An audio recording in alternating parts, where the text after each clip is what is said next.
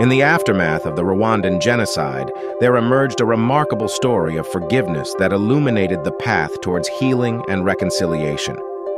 A survivor named Immaculée, who had lost her entire family in the brutal violence, chose the unimaginable path of forgiveness. Imprisoned by hatred for the perpetrators of the genocide, she embarked on a personal journey towards inner peace. Through conversations with fellow survivors and therapy, Immaculée slowly released the burden of her anger.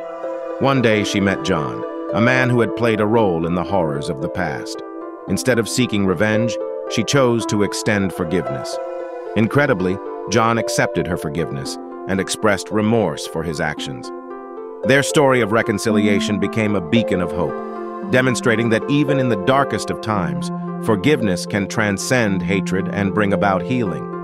Immaculée's act of forgiveness not only freed her from the shackles of anger, but also sowed the seeds of unity and reconciliation in a wounded nation, proving that love and forgiveness have the power to mend even the deepest of wounds.